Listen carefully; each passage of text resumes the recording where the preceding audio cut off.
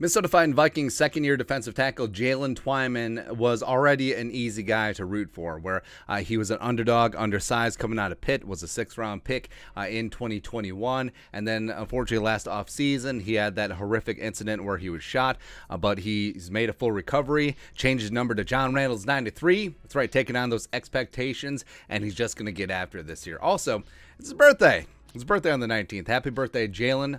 He's only 23 years young, getting after it. Also, he's getting jacked, putting in that work this offseason, man. I absolutely love it.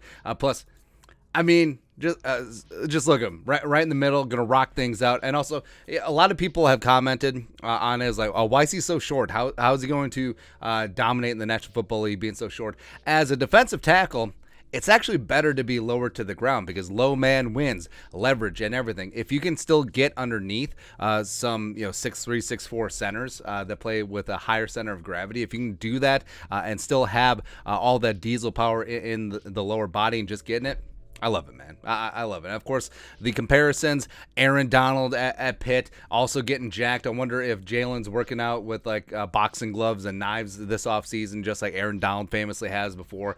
You would absolutely love to see it, man. And Jaylen Twyman, he was a force. He was an absolute force in 2019 at Pitt, back in the day. He had 10.5 sacks, 12 tackles for loss, opted out of the 2020 season. Lots of randomness going on with COVID in college football that year. And he did fall in the draft because he didn't test the grade. He certainly didn't have the best combine or pro day. And then there was concerns like 1-year wonder, undersized guy. Was he a bit of a tweener? So the Vikings getting him in the 6th round, absolute monster value, man. So I cannot wait to see what Jaylen Twyman can do in this new defensive scheme. Because even though you look at the base defense, working as a 3-4, or they're going to play a lot of 3-3-5 nickel, and there isn't really a natural position for Jaylen Twyman. He's not a nose tackle. He's not really a 5-tech. He is a natural-born 3-tech. But the Vikings, under Ed Donatel, new defensive coordinator, he and Fangio's defense does incorporate a lot of traditional 4-2-5 nickel. So I do think that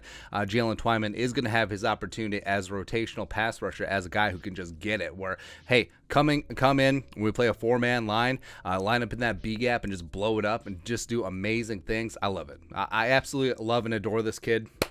Rooting for him. Vikings fans have already rallied around him. He's already had the deck stacked against him, and I think that he is going to get a couple of sacks back, man, because he's just... I just love it. I love me some Jaylen Twyman. It's very easy to root for him. You do see parallels with John Randall. Now, obviously, that's extremely high expectations put on the kid, but I think that if he's able to get on the field, he'll have a great preseason, great training camp. Hopefully, he's going to make the 53-man rooster at minimum practice squad, work his way up from there, because this is essentially his rookie year. With what happened last offseason. So easy guy to root for, and I think that he does have a ton of talent, and I think that he's going to bring a little something to the Vikings defensive line, man. But your thoughts are thoughts. Jaylen Twyman, we're going back. Jaylen Twyman's getting jacked this offseason. Let us know your thoughts and our thoughts in the comment section below. Subscribe for daily Vikings takes. Want to support the work? Put a little something in the Venmo. But till next time, Skol, production value.